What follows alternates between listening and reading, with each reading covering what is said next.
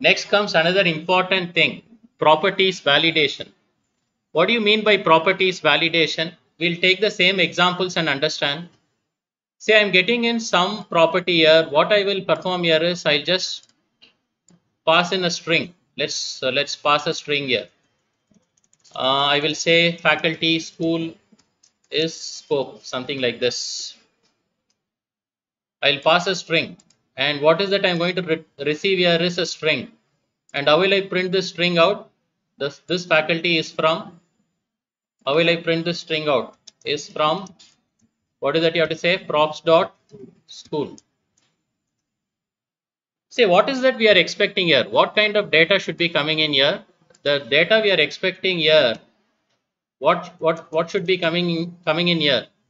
The data we are expecting is of type string. This function should get string type data. And there should be some validation for this. If the user sends a number, if the caller sends in a number, we don't need that, right? So we should generate some warnings. How will you generate warnings? By validating the input. So what is that we are going to perform here is we will validate the input and generate warnings if it's not matching. So how to validate input? For this we are going to use packages.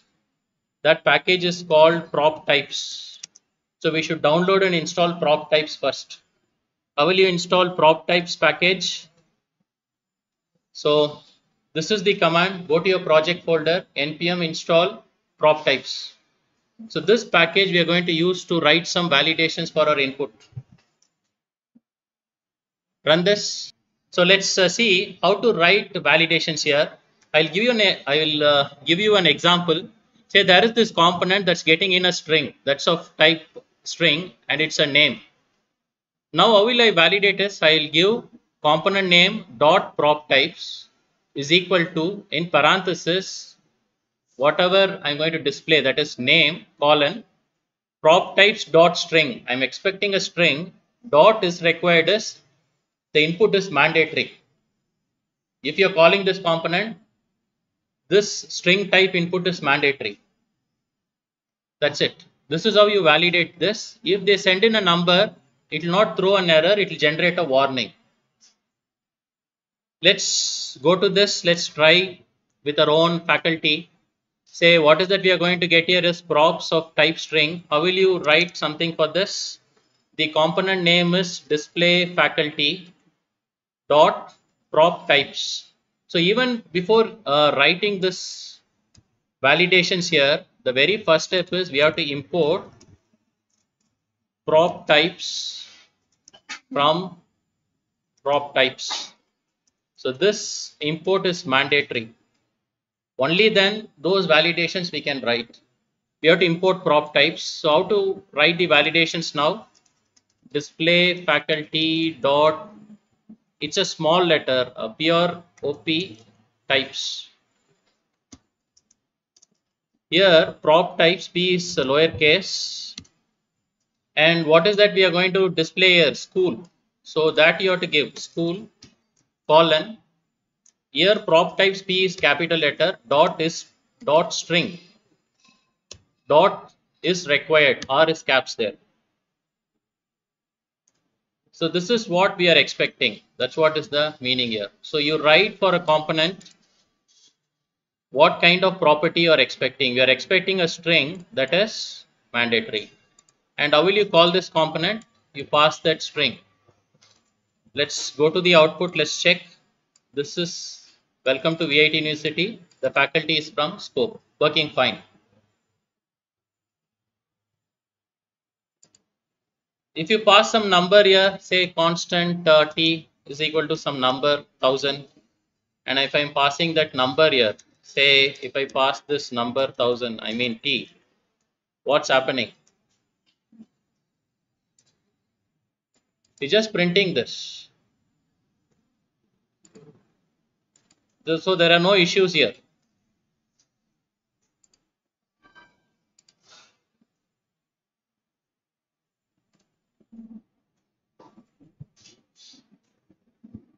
This is what I told you. When there are some mismatches, it will not throw you errors, it will throw you a warning. So that warning is there. Failed prop type, invalid prop school of type numbers applied to display faculty which is expecting a string. So these things you can capture in the development stages itself, whether your props are really working. So you can very well, what is that you have to pass here? You have to pass only a string. Are you all clear with how to write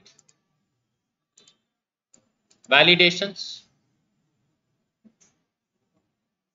Can we take, see, you can also pass multiple arguments. Can you pass multiple arguments here? School is scope, address is Vellore. How will you write validations for this? You're just going to come here. Here, what is that you're displaying? This faculty is from scope school and address is what you will display here, props dot address. If I want to write some validations for this, how will I write the validations? You go here and then you give a comma, you access address. What is that you're going to write? propTypes dot string. Now I'm not making it required. While we are calling this component, this specific address can be optional. Now when I run this, let me check the output. This faculty is from scope and address is Vellore. You don't have any warnings generated here because the props match the validation criteria.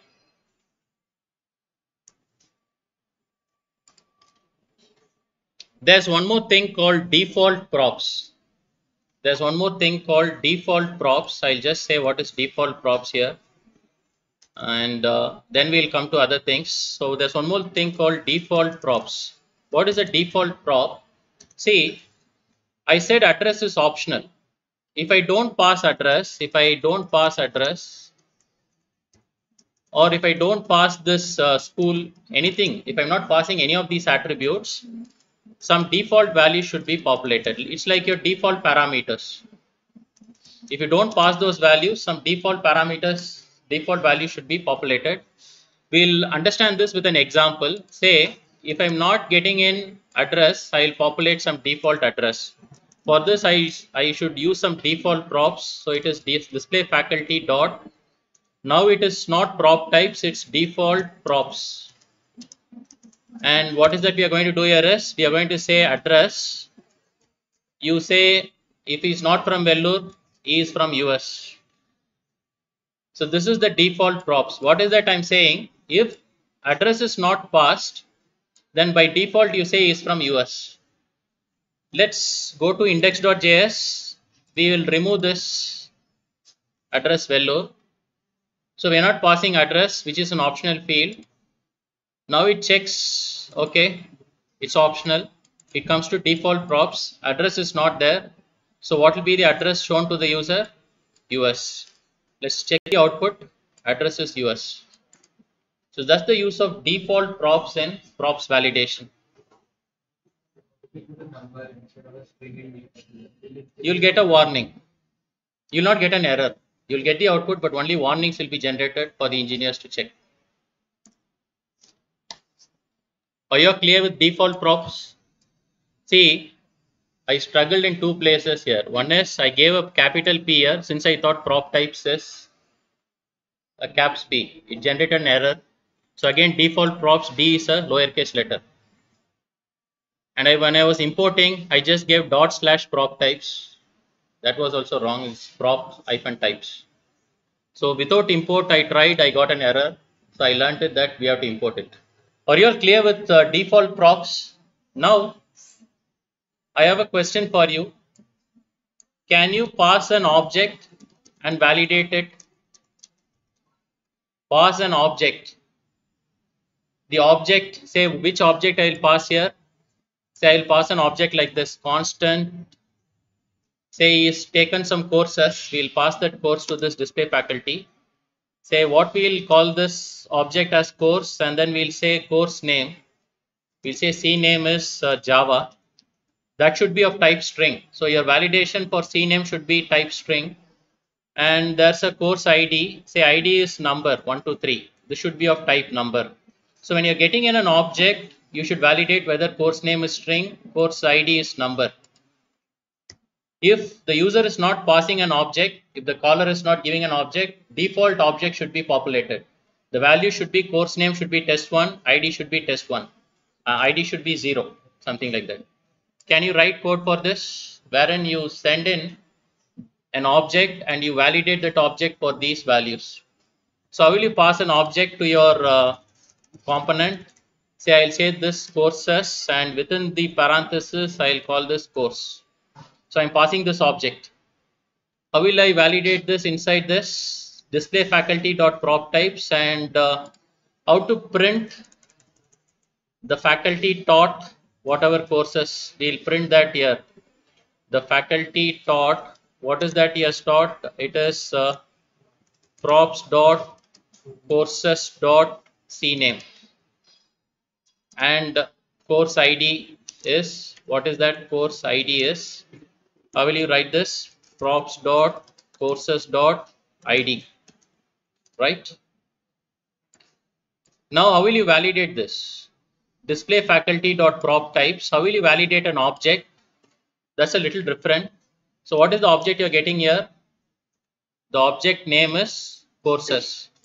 So you give courses, and then you have to give propTypes dot shape. So you have to call this method. It's a validation map, mostly key value pairs validation. You have to use this method, and you have to give curly parenthesis, semicolon here. Inside this method, what is the first attribute you are getting here is cname. Now that thing propTypes dot is string dot string dot is required. The next attribute that's coming in is an ID. What is this ID all about? It's validation propTypes dot number dot is required. I think no need to give semicolon. This is how you validate an object. You have to use propTypes dot shape. Within that, you have to give the attributes. And if he's not passing an object, if the caller is not passing an object, what is that we have to do here? We have to say use this object courses. So cname will be test1 and ID will be 0. If an object, okay, this is another error I normally make. It's a colon here. So this will be the default props. Let's execute this. The course faculty taught is Java and course ID is 123. Let's go to this.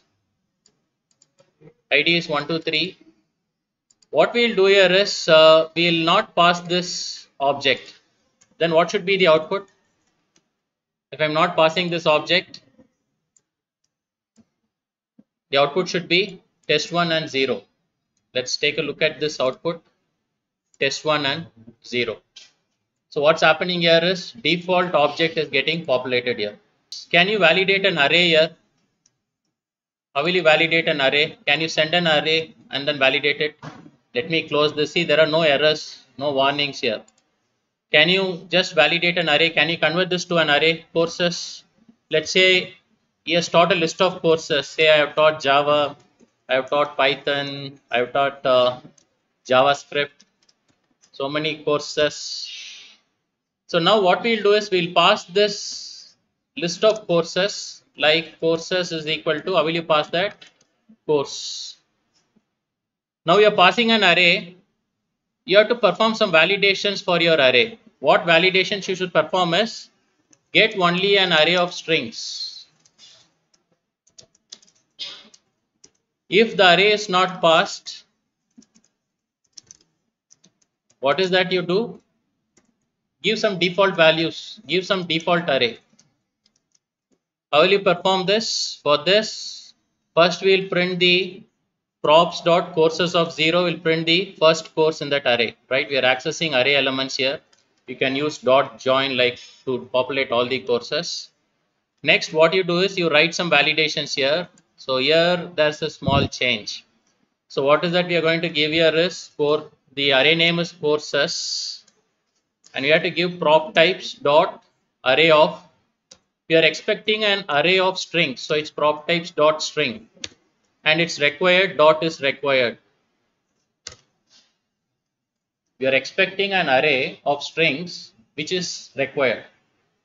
Next, what we'll do here is we'll put some default props. If he's not passing an array, let's say courses start is test1 comma test2 like that. That's it. We will check this output. When we are passing this array, the courses start is Java. When we are not passing this array, we don't pass an array object, so default props will kick in. And what will be the output here? Test1. So what is this default props? If we are not passing an array, this specific value inside this default array will be populated there. Are you clear with prop types and prop validation?